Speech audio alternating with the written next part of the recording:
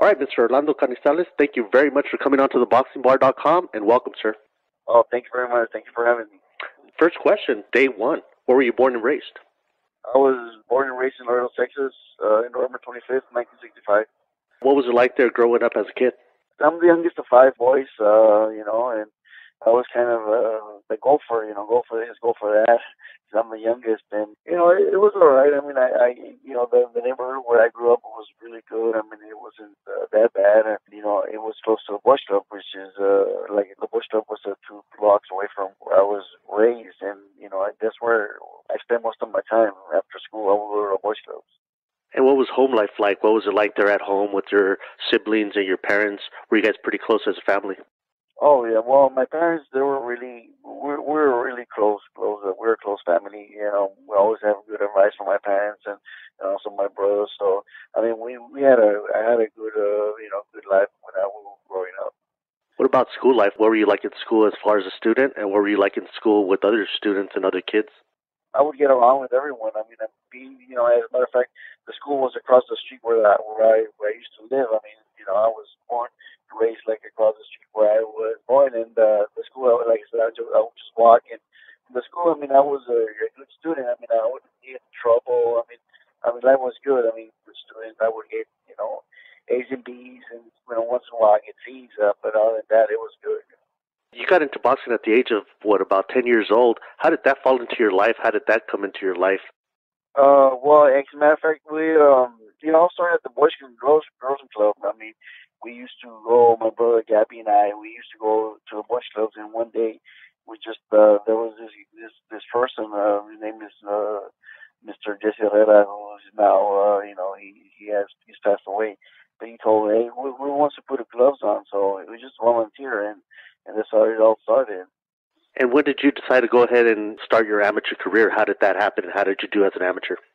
Well, I mean, he started because of my brother Gabby. He was the one that started first. He's 5, 6 years older than me, and he was the one that started going to the gym and started fighting. And then I tried it. I went one time. I went to the gym with him, and that's how that's how I started because of him. When you finished your amateur career, what was your record? I had 120 amateur fights. I won 180, lost 12. I fought several Golden Gloves and won several regional Golden Gloves, and then I won the state Golden Gloves, and then went to the nationals and lost in the semifinals, and almost hurt the national Golden Gloves. So, I mean, I had a good amateur career. Wow, and at what point did you decide to stop your amateur career and go on to the pros? Well, I mean, when I turned 18 after the Olympics, I mean, I wasn't going to wait another 4 years to try for the Olympics. So when I turned 18, I said, well, I mean, I'm going to give it a try. And also, my former manager, Mr. Robert Spagnola, he was after me for a while. He wanted me to go to Houston to sign with him as a professional, but I didn't do it until I was 18. And on the night of your pro debut on August 25th, 1984, there in Laredo, you were going to debut on the undercard of your brother Gabby, making a title defense against Calvin Seabrook, who you would later fight for the title with. How did it feel, and was it added pressure knowing that you're going to fight on the undercard of your brother and there in Laredo, Texas? Yeah, well, there was a lot of pressure. Gabby was going to fight for the USBA title and be my first professional fight, I guess. And there was a lot of pressure because people were expected to win and a lot expected good things from you. So yeah, there was a lot of pressure, but also I was excited that I was being able to make my pro debut here in my hometown, Laredo, Texas. And what do you remember about your pro debut, the actual day, when you were in the locker room before you went through the drapes for the first time? Were you nervous? Were you scared? What were your feelings at that moment? Well, I wasn't really. I mean, I guess it's like I had goosebumps but other than that, I was excited, because like I said, I was fighting my hometown and being my first fight. I mean, there was in front of a lot of people, and so in a way, I was excited, and then of course I had goosebumps and planning to do good because I was fighting my hometown. You won that fight, but after it, was there a lot of differences that you saw from the amateurs to the pros, as far as no headgear and lighter gloves, but at the same time, your hands might fly more, but you're going to be receiving harder shots? Was there a big difference to you? Well, I mean, there's a difference in that aspect that, well, there was no head here and smaller gloves, but, it's still boxing. I mean, I've been training for professional for almost 8 years. So, or as an amateur rather, I was an amateur for 8 years. So I had a lot of experience and I felt comfortable with it. But I know it was a little bit different, back, being a professional without head and stuff. But I knew more or less what to expect because, like I said, I've been in the sport for a while, some time already. On your 13th fight, you fought Olympian Paul Gonzalez, and you got your first loss on that day. What do you remember about that fight against Paul Gonzalez, who was the Olympic champion? Being my first big title fight, I was kind of nervous and also excited at the same time, being that I was getting the opportunity to fight for an NEBA national title, a North American title, and fighting the Olympian. But I mean, it was a good fight. I mean, it was a learning experience for me. I learned a lot from that fight. I mean, I didn't know we expected it was going to be outdoors. I thought it was going to be indoors. So that I mean, I don't want to make excuses, but it did affect me a little bit, being that it was outdoors. And several fights up, you get your chance to fight for a world title. You fight Calvin Seabrooks, who we talked about that your brother defended against on the same card as your pro debut. What was it like knowing that you were going to finally get your chance to fight for the title before that fight happened? What were your feelings, or what was it like when you got that call or that notice that you were going to be getting this dream shot for a world title? Well, prior to that one, I had fought for the USBA junior bantamweight title against Lewis Curtis. I beat him and knocked him out, and then I got the phone call and that it was going to be, and that's my goal. I wanted to be a world champion like my brother, and well, that was my goal. And then the opportunity knocks that they offered me to fight for the bantamweight title, and it was, I'm just glad and happy that they gave me a chance to fight for the title, and I took the opportunity. What do you think of him as a competitor in that fight? Was it one of your toughest fights? You won by TKO in the 15th round. What was it? What was Calvin Seabrooks like as a fighter? I mean, he's a tough guy. I mean, he never gave up. I mean, he put up a good fight, and like I said, he's a tough guy. I mean, he was a tough guy. I mean, he fought all over the world and defending title for, I don't know, about 5, 6 times across overseas, and so like I said, I mean, he's a tough guy, and he was a tough. I mean, he was a tough fighter. And after you fought him, you fought Jimmy Navarro, knocked him out in the first round, and then you again fought Seabrooks. And you would go on and eventually a few fights up, you fought Paul Gonzalez again to get the rematch. You knocked him out in the second round. How did it feel like to get that avenged loss off of you? Well, I mean, it's always sweet when you get when you be able to avenge losses. I mean, I think I did it like 2 or 3 times on my losses. I was able to avenge those losses. But it's always sweet, and I felt, being that I was a world champion, and it was now it was my title and it's not his title, so it was something that I mean, something that I had to prove myself, and I went out there and did what I had to do to win. You had a record of 16 title defenses as a bantamweight. I mean, I believe that record still stands. How does it feel knowing that you still have a record, or you got to a peak like that high in your career?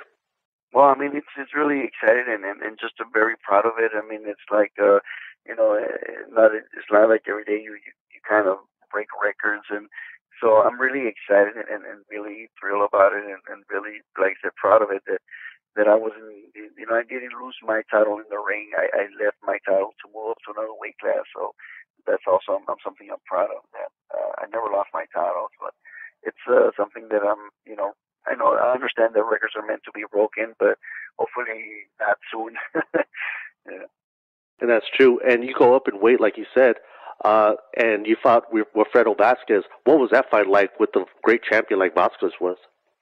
Well, I mean, I expected a tough fight for Vasquez, even though that he was at his later peak of his career, and he was around like 35. But I mean, it was a tough fight. I didn't expect him to be as quick as I thought he was. But I mean, I underestimated him, and but it was a good. That was one of my toughest fights.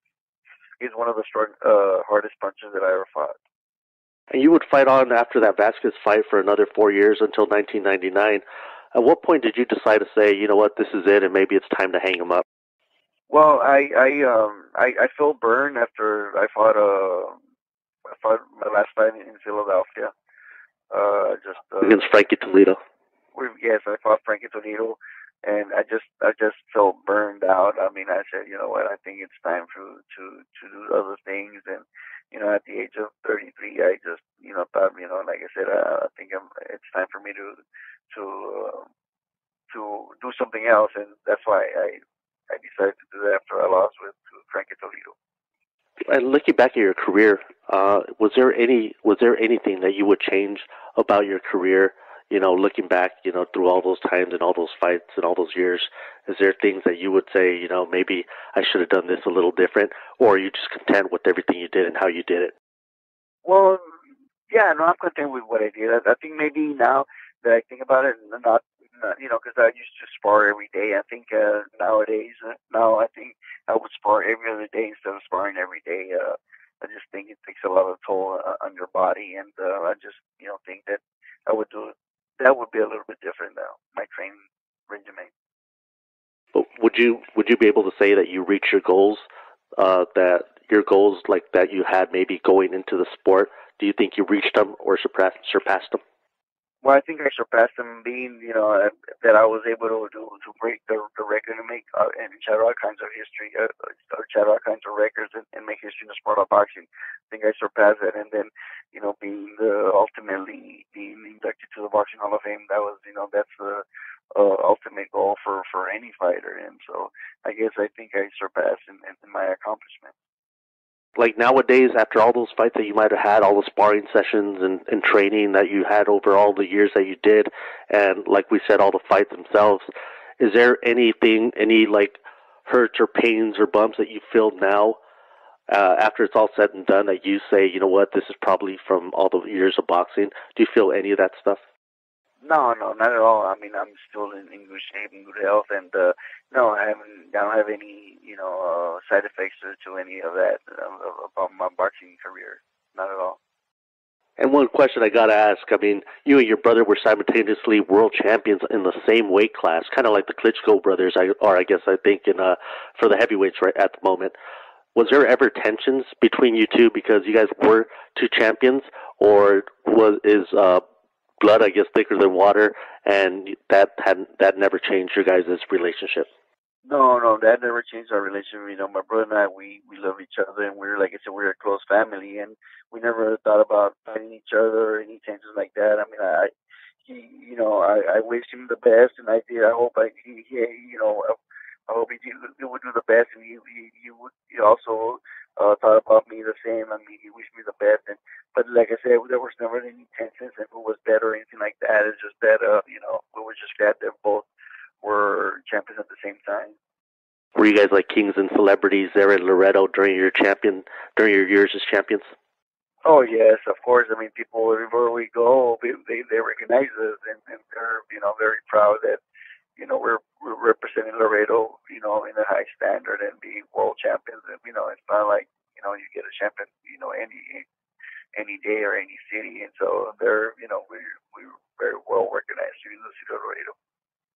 Would there have been the end of 2008 or the beginning of 2009 when you got the notice that you were going to be inducted into the International Boxing Hall of Fame? I mean, that's the elite group that everybody wants to be in when they get into the sport, and you get the call that you're gonna get inducted in. How did you feel like at that moment when you got that notice or phone call that you're going to be inducted? Oh, I was just I was just so excited. I mean, I was taking a course in the university here in Laredo, and I received a call from Mr. Boney from the Boxing Hall of Fame, and I mean, I was just excited. I mean, I was just so happy and excited that finally, I was going to be inducted. I mean, every year I was hoping that and waiting for that call, and when because I thought that one day I would be there, and so it finally arrived, and I was just, like I said, so happy and excited that finally I was going to be inducted. It feels so good to hear that you're doing well, you're doing fine. You can obviously talk and answer all these questions perfectly. Looking back at it, and looking back at your whole career and your life, and I know you're going to be here for another 100 years, but how do you want Orlando Canizales to be remembered by what I call the three big F's? Your friends, your family, your fans. How do you want Orlando Canizales to be remembered? Well, I want to be remembered that, as was.